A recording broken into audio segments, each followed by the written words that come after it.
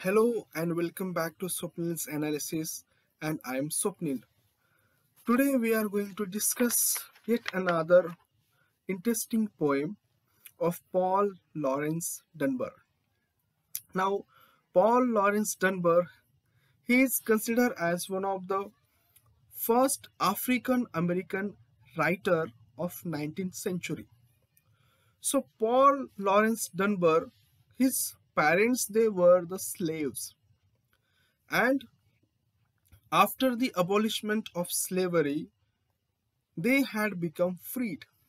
And as we all know, how the slavery was abolished from the America, how the Civil War took place, how first which novel was responsible and who was responsible for drawing the attention not only of American society but of the whole world towards the most heinous act of slavery that was prevalent in 19th century America.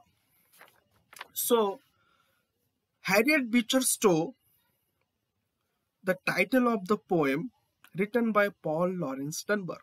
Harriet Beecher Stowe is itself the title of the poem. So, who was Harriet Beecher Stowe? Harriet Beecher Stowe was a American novelist, a lady who had written a very famous, one of the very best novel of English literature, and that was the Uncle Tom's Cabin. Now, it was published in 1851-52. Uncle Tom's Cabin, the novel was about the slavery.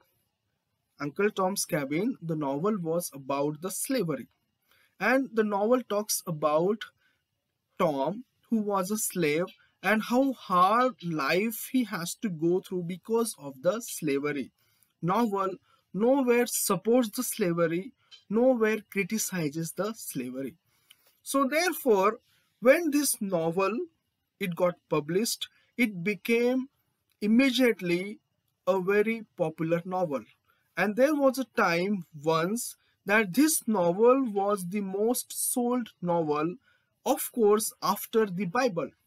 So what happened? The contemporary American politician, mostly Abraham Lincoln, he thought that because of this novel, the whole world now has realized about American slavery, and American slavery should be abolished from the America. I mean, slavery should be abolished from America. And it was because of Harriet Beecher Stowe and it was because of her novel that America was able to abolish the slavery from her land. And therefore, Paul Lawrence Dunbar, a late 19th century African American poet whose parents they were the slaves, he wrote poem in praise of Harriet Beecher Stowe. He is actually showing the gratefulness of African American people or African American slaves towards the Harriet Beecher Stowe. So the whole poem, nowhere in the poem, the name of Harriet Beecher Stowe is mentioned, but still the poem talks about Harriet Beecher Stowe and what she has knowingly or unknowingly done for the former slaves of America. So the poem is very short, about 12 to 15 lines poem, and written in a very simple and lucid language. So let us start our discussion. She told the story and the whole world wept at wrongs and cruelties it had not known. But for this fearless woman's voice alone, she spoke to conscience that long had slept. Her message, freedom's clear reveal, swept from the heedless hovel to complacent throne. So the poem is kind of written in a couplet where two lines carries the whole meaning. So we will discuss the poem in a two lines, or we'll consider only the couplets of the poem. She told the story and the whole world swept at wrongs and cruelties it had not known. So slavery was prevalent in America, everyone was aware of the slavery who were living in America. But the whole world, they knew, but no one was able to talk about the slavery. No one was able to talk about the wrong and cruelties of slavery. And many of the people, they were completely unaware. And many of the people, they came to know about the slavery only because of that novel, The Uncle Tom's Cabin. Therefore, he says that she told the story. She means Harriet Beecher Stowe. She told the story through the novel Uncle Tom's Cabin, and the whole world wept and the whole world realized the wrongs and cruelties that the African American slaves has to go through. Whole world came to know about the lives of a slave people because of that novel. And then for this fearless woman's voice alone, she spoke to conscience that long had slept. And he considers Harriet Beecher Stowe as a fearless. Why? Because no other writer, be it of a British writer or American writer, male writer, dared to write about the slavery, to raise the questions over the slaveries. No one ever challenged the slavery. Therefore, he is calling that this fearless woman's voice alone, that she was fearless, she did not care about anything. Being a woman and being a writer, it was very difficult in the 1850s for the women to write, to express, and to talk about such a very critical issue that was of slavery. Therefore, he is here calling her fearless. She spoke to conscience that long had slept. That long conscience means people, many of the people, they were seeing the wrongdoings of the slaves, the cruelties that slaves they have to go through, but no one dared to talk about it. And therefore it says she spoke to her conscience, which has long been sleeping for the other people. Her message, freedom's clear reveal, swept from heedless hovel to complacent throne. Her message was very clear, and her message reached from the lower person to the higher person, means towards the king as well.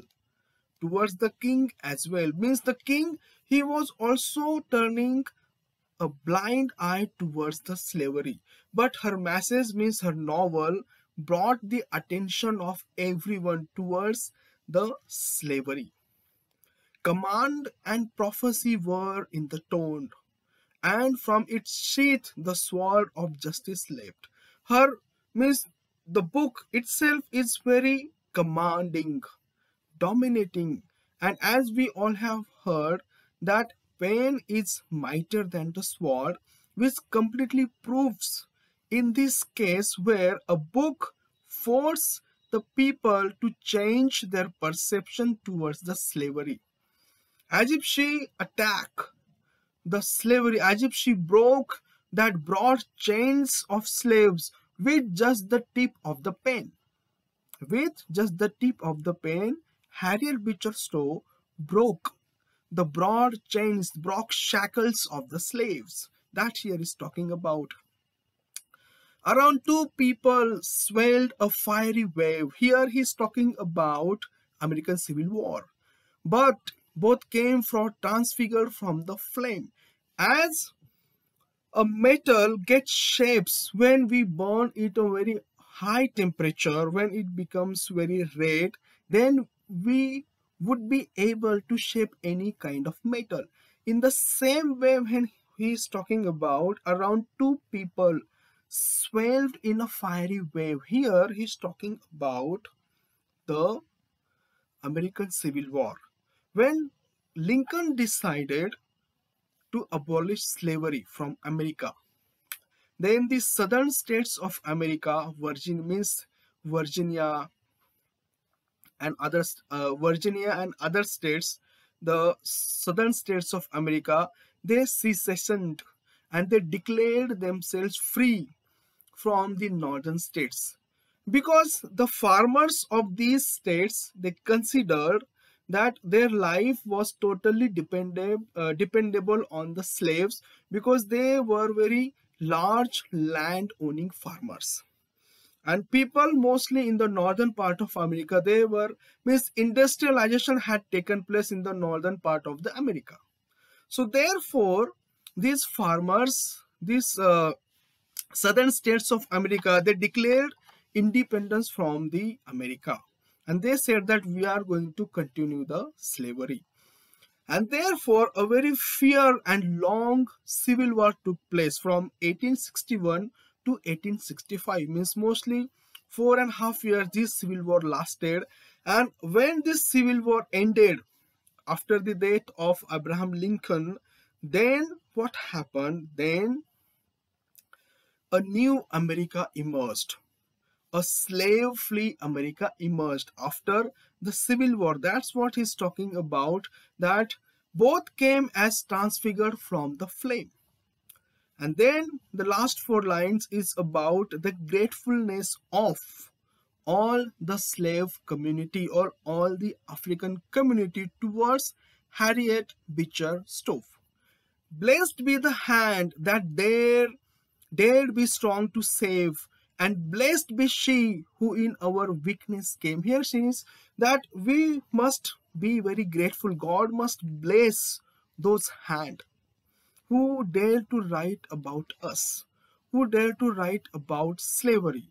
And because of her novel, because of her courage, because of her fearlessness, today we are free only because of Harriet Beecher Stowe. Therefore, God must bless those hands. God must compliment her courage, because she was the one who came for our support when we were very weak, when we were not able to raise our voice. Because one of the thing which many people, they are not aware of, that these African people, they were brought from directly America, and these people, they had no knowledge of English language. They could not understand the language spoken by their masters. Therefore they were so weak and they were illiterate. So therefore they became slaves of, or they remained slave for many years. And therefore they were so weak and they were so crushed under that they had no courage to stand for themselves. Therefore he says that blessed be she who came to our support when we were very weak. Prophet and priestess, at one stroke she gave a race to freedom and herself to free. She was no lesser than the prophet. Because what is the job of a prophet? To deliver the people from their pain. And here he thinks, means Paul Lawrence Dunbar thinks, that Harriet Beecher Stowe was no lesser than the prophet. Why? Because she spoke on our behalf, and because of her novel, because of her courage, because of her fearlessness, a race has become totally free and she has become popular and immortal. Why immortal? Because whenever there will be a discussion about slavery, anyone must acknowledge the, or will have to acknowledge the work and the novel of Harriet Beecher Stowe. So this poem is all about the gratefulness of African American people, or the former slave people, towards the Harriet Beecher Stowe for her courage in delivering her from their pain, in delivering the slaves from their pains. So what do you think about my presentation? If you have liked my presentation, don't forget to subscribe to my channel. Thanks for watching.